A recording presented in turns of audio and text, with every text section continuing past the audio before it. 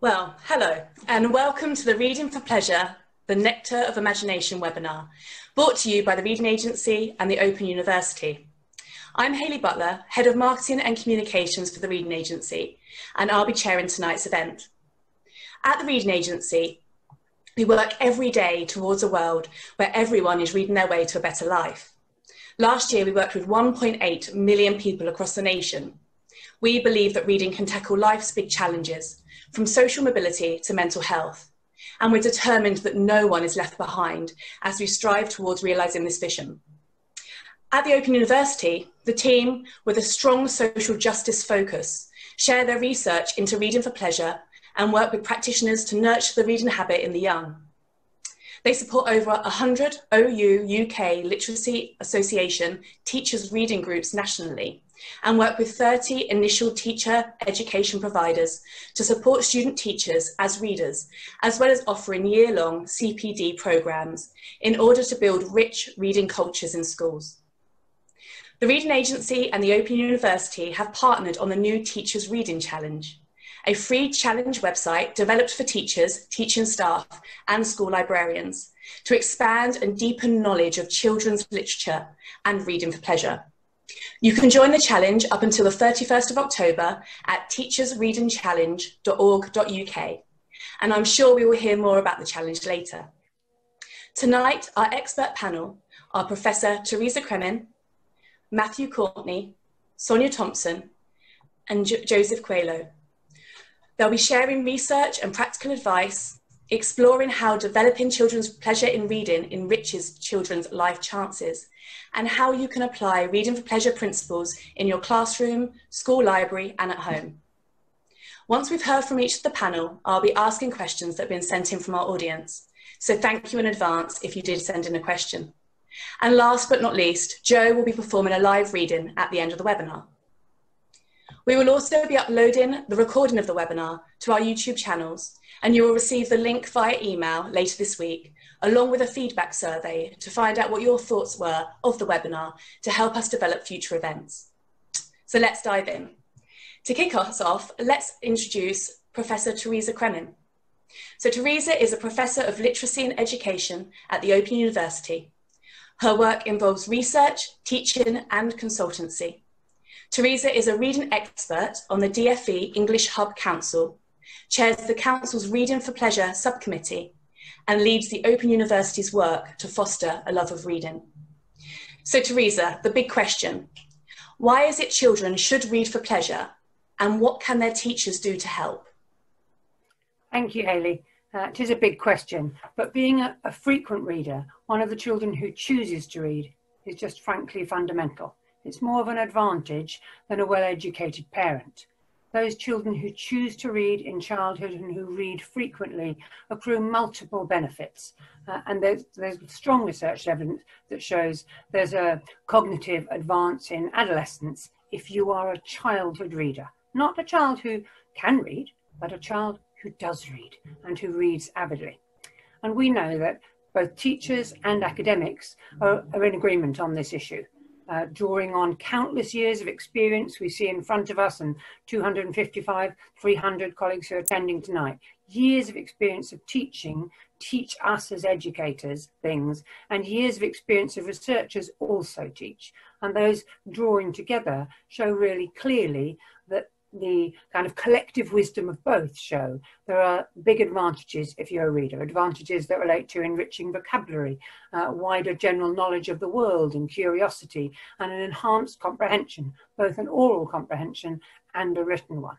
And that's really salient for our young people because the will to read, the desire to read, influences the skill. That's why it's a social justice issue, because developing the habit of reading in childhood is one of the most important things that we can do to leverage social change, just as the Reading Agency and the OU are trying to work on.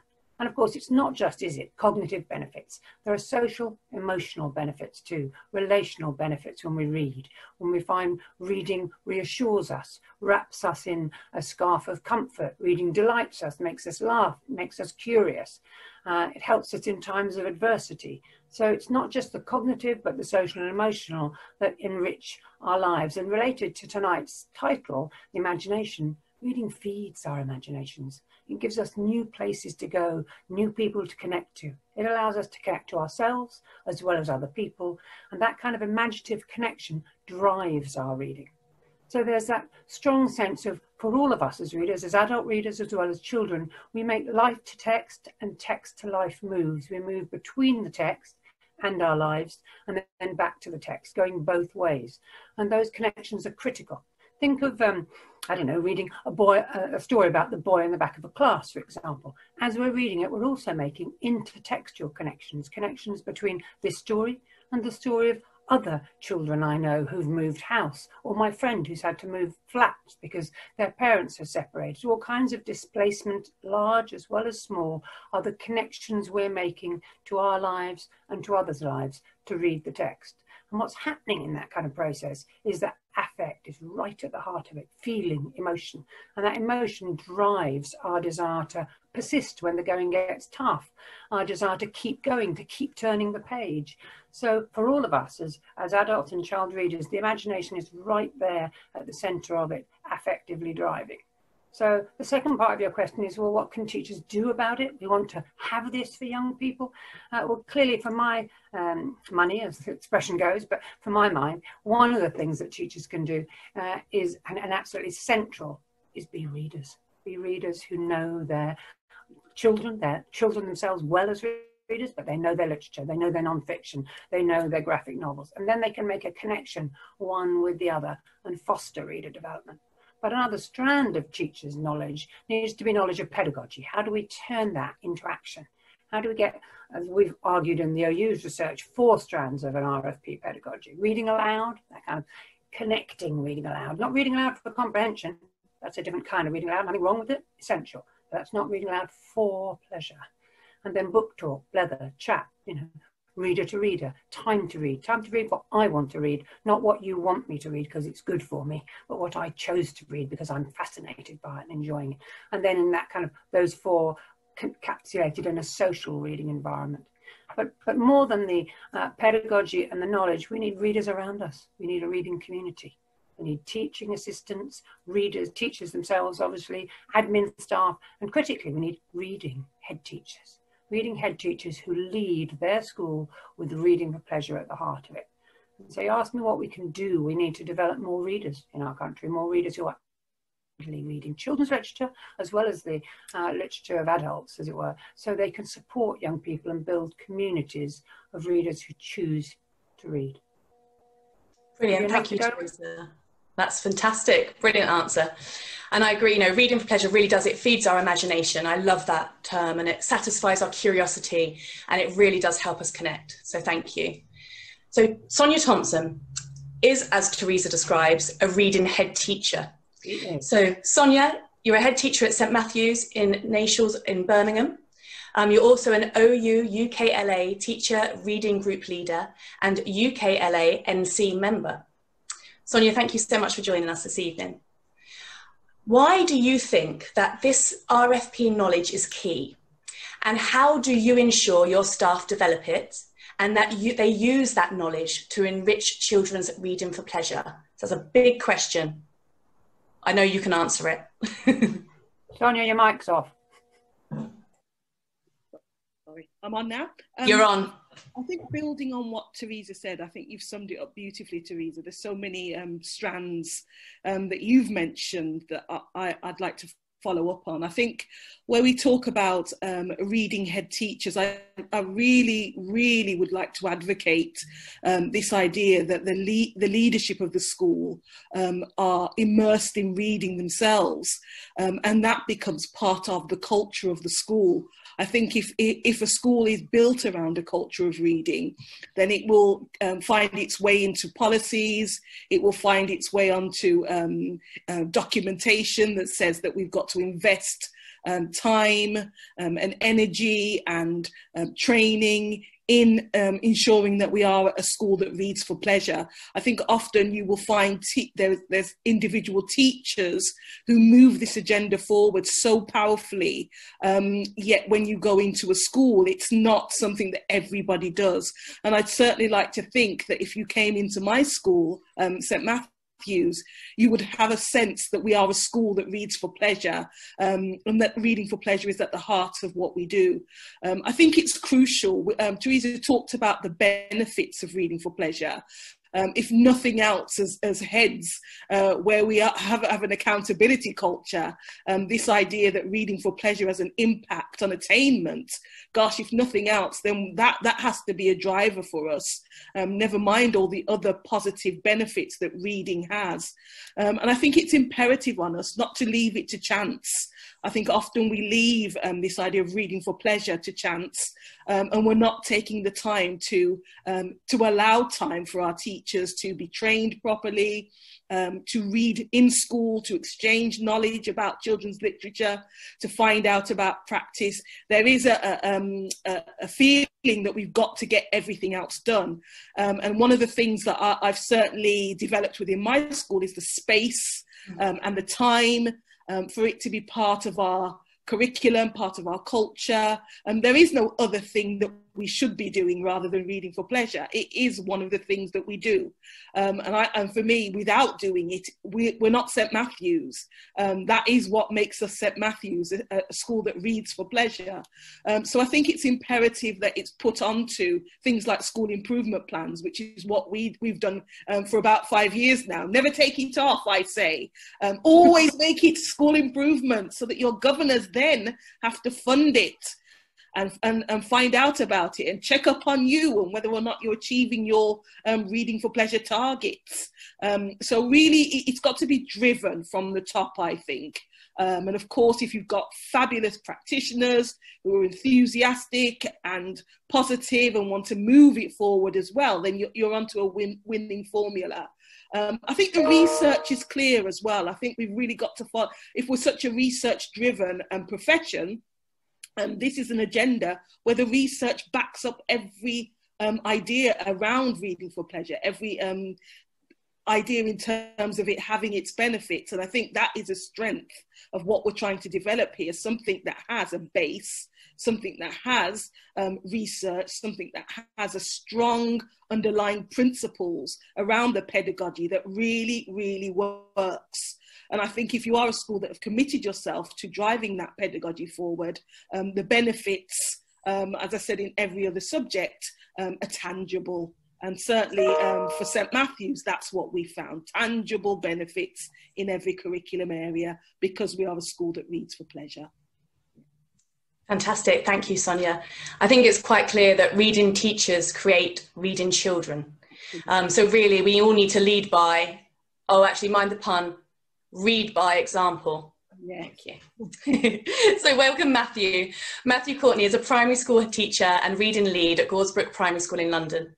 He's also an OU UKLA Teachers Reading Group leader. So Matthew, how do you keep up to date with children's literature? Thanks, Hayley. I just wanted to start by kind of reiterating what Teresa mentioned about how it is so important, as the OU research suggests, for teachers to know their books.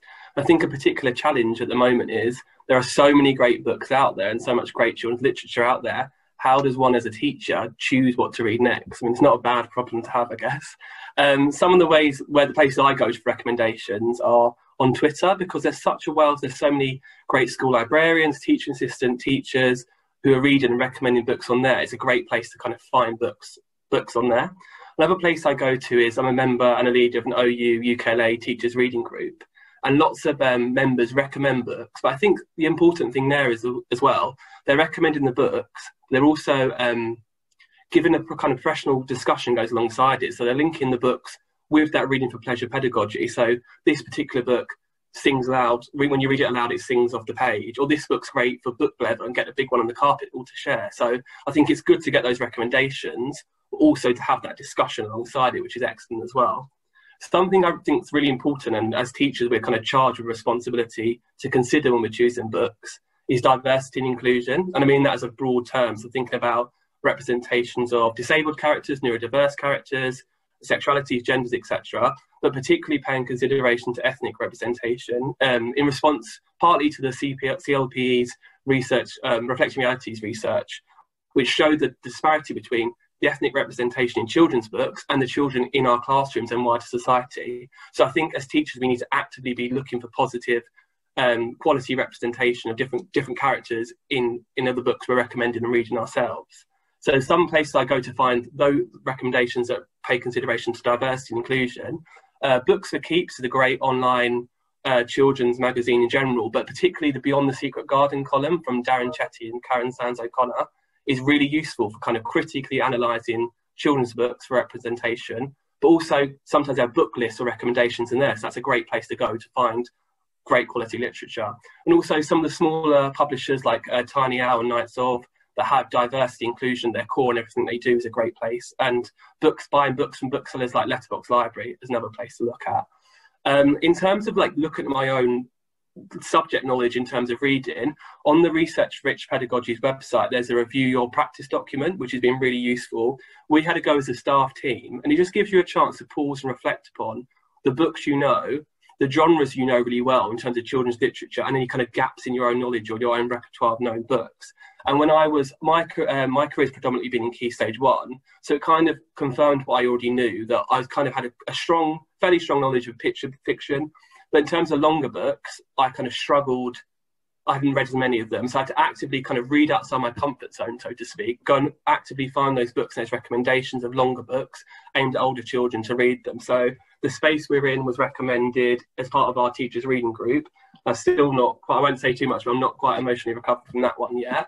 Another place that I go to find these books and these kind of genres that I need to develop my own knowledge on has been the Teachers Reading Challenge, which I found really useful. Particularly on the website, there's a page called the Blever Boards. So people post reviews up and there's a chance to comment and kind of engage in that professional dialogue I mentioned before. And again, from the Review Your Practice document, I found I had a gap in knowledge of graphic novels. So again, it's another area I'm trying to find those books and read them. And a book that I've just started, I recommended from the Teachers Reading Challenge, is El Defo by C.C. Bell. I only just started it, but a really great start, and heard really great things again on the Blever board. So that's a really useful way to kind of get those recommendations. It's something I really wish I had when I was training to be a teacher, because it really would have helped to have that secure knowledge before I started in my teaching career. Something else on the Teachers Reading Challenge is the poster. So we're hoping to print them off in school, because there's places for the teachers to write down the books they've read as part of the Teachers Reading Challenge. We hope it will further position us as teachers that read, and give a chance to engage in that professional dialogue with other teachers or other staff members, also children. So everyone's seen us as readers and kind of a chance to blabber about the books that we've read. So really enjoying being part of that. Brilliant, thank you, Matthew. And great that you're using the poster as well. I think that's really important, that we wanted to create on the profile page. So when you join the challenge and you sign in, you enter your profile page and your personal dashboard, and there you can find not only your poster, but also your reading diary. And both the poster and the diary are able to download. You can use it on your computer, you can print it off, and really wanted to create some, with a diary, and the ability to be able to keep something in your portfolio. And we know some people would prefer to have something to write in rather than kind of have it online. But with the poster, it's exactly that, Matthew. So the way that you're describing using it is exactly how we wanted it to be used. It was about teachers being able to have their class support them, set the goals with them, share to the children, to share their love of the books that they've been reading, so that they would inspire the teachers, but also so that the children would see the teachers reading, and then hopefully that would prompt them to join, say, for example, the Reading Agency's Winter Mini Challenge, which starts in December, or the Summer Reading Challenge, which will start again next year. And then together they can go on a reading journey, which was really important for us. So I'm so pleased to hear that you're using it. Okay, so on to Joseph. So Joseph Coelho is a multi-award winning children's author and poet. His debut children's collection, Werewolf Club Rules, was the winner of the CLPE Clipper Poetry Award. His collection, Overheard in a Tower Block, went on to numerous long and short listings for various awards, including the Carnegie Medal. His picture book, If All the World Were, illustrated by Alison Colpoys, won the Independent Bookshop Week Book Award. So Joe, what will you be reading for us after the Q&A? After the Q&A, I'll be reading from my latest first novel, The Girl Who Became a Tree. So I'll be doing a little bit of a rundown of some of the poems from that. And I'll also share a couple of poems from Poems Aloud, which is all about reading poetry out loud and having fun with performance. Yay! Cheers, Sonia. And do you know what, Joe, that I'm going to get you to start the Q&A then, because you've just helped me out greatly with that link. Do you have any tips on how to read aloud to keep children engaged? And that's a question that came in from the audience, so thank you for that. Oh, brilliant. What a fantastic question. Yeah, I think we should really think about the voice as an instrument, because then that opens up lots of different ways that you can use that instrument. And it's amazing how much mileage you can get from thinking about those different kind of performance techniques. So that might be thinking about pace, reading a poem or a story slowly, or parts of a story slowly or quickly. You can think about volume. So you can do a crescendo where you start quietly and then get louder and louder and louder, or a diminuendo where you start loudly and get quieter and quieter and quieter. But you can have so much fun. And I often have a lot of fun with young people in the classroom, just exploring these different ways that you can lift words, bring words off the page and out into the space. And I think it makes words come alive. It makes them fizz. And I think young people especially really respond to that, to seeing words and especially their own words, as well as the words of authors and poets, but words that they've written as well, can, when they see that they can have that power, it's hugely impactful. I love the fizz. I think that's a great explanation. Brilliant. Thank you, Joseph. Okay, so next question. In these challenging COVID times, and with school libraries not always being equipped, how do you keep the culture of reading for pleasure going? And how do you keep teachers motivated to practice? So that's another great question by our audience, so thank you very much. Matthew, do you want to start us off with this one? Yeah, I think in a way it kind of presented, in terms of earlier lockdown, the phases that we were in, it presented kind of a unique opportunity for time to read books we sometimes don't in our busy lives. So kind of there was an opportunity there for us to engage and perhaps read more books we wouldn't have time to otherwise in terms of our busy lives. I think the challenge is looking at those principles that Teresa mentioned earlier, and how can we then translate those when we perhaps can't all be together to have a big read aloud session in the hall. How can we keep those same principles of choice, of reading aloud, independent reading? How can we provide the opportunities for those in these difficult times? I'm kind of answering your question with another question, I suppose. I suppose, sorry, Teresa, I'm jumping in. I suppose for us at St Matthew's, we very much use the time that Matthew talked about, the lockdown time, to engage the teachers in recording themselves reading. So there was lots of opportunities for the teachers to share text. We also provided opportunities for children to choose the texts that the teacher wanted to read aloud to them, which again provided lots of opportunities across the board. I think it's imperative that because we have to face the fact that in the time that we're living in, there is the possibility that we may well go back to that type of blended learning. And I think schools need to plan for what the opportunities to read aloud to children, to read books, to continue to read to children, they're going to provide. And I think you know, my thing is always plan for it, plan. What are you going to do? I mean, as I said, recording teachers reading as well as live reading sessions were really powerful for our children. We actually wrote a paper, one of our teachers, Louisa Farrow, wrote a paper on our research website, St Matthew's Research School website, about the impact of us sustaining our reading for pleasure and the impact that it had on our children, not only through the lockdown, but as we came out of the lockdown and back into school. And it was a really powerful, it was extremely powerful when it's planned for and developed and sustained. It works. Yeah, I can well believe it, Sonia. And the only thing that I would add to that is I know a few schools whose teachers in Key Stage 2, Matt, chose to read aloud a book without showing their face, without doing using the voices, Joe, but not necessarily being the person. Yeah. So reading a Key Stage 2 novel, but taking it in turns. Now that could be happening now. You know, I could read the beginning chapter of The Way We Were, or whatever that lovely book is that made me cry like buckets, and it was here on my pile a bit earlier on. But it's moved. But if I went to, I don't know, let's just go for Brock by Anthony McGowan, I could read chapter 1, Matt could read chapter 2, do next weekend. None of this is being shared with children yet. By the time we've got 6 weeks down, or we go into lockdown in February, then we've got 4 novels that the children can hear.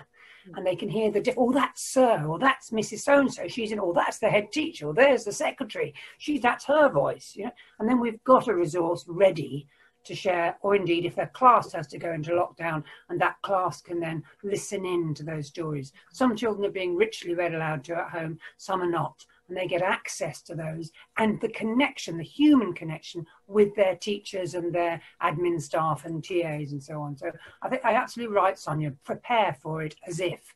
And I think what we also had, what we were not surprised by, but just overjoyed by, was children filming themselves reading and posting themselves reading on our online platform. So we were able to share children reading at home, and the reading behaviours that they exhibited, which showed that they were watching their teachers when they were reading aloud, was so powerful, seeing the teachers imitate the adults who had read to them. So again, it really shows the influence that teachers have when they do read aloud. Yes. I think an unintended consequence perhaps of that as well is when I was watching some of these reading aloud videos online, just like Joseph, you were talking about using your voice as an instrument, there were so many things I saw, like, I want to try that when I read aloud next. So in terms of my own development, when I'm going to read aloud next, I think when I first started training and first started teaching, I was really unconfident with doing it. So I think if I saw all these great videos, these people doing it, I might be able to borrow some ideas, be a bit more confident when I then went to do it in front of a class. Can I throw in one anti this for a minute, just to be a bit, whatever. But there is a danger, there is a real danger that we perform the reading aloud. Now, if you're watching performance poetry, if you're, engaged in a performance, that's one piece. But what am I trying to do with Brock or Welcome to Nowhere? I'm trying to give voice to McGowan and Elizabeth Laird's voice. I'm trying to draw the meaning out of the text. And so I totally support if you're in Key Stage 1 and there's a kind of element of performance, but also even then we want the meaning of the text to surface through our voice and through our subtle actions, not I'm reading this book and I'm performing it, watch me. So we lose the text then and we get the actor. And I saw a lot of that on Twitter, and I thought, oh, what a shame, because that text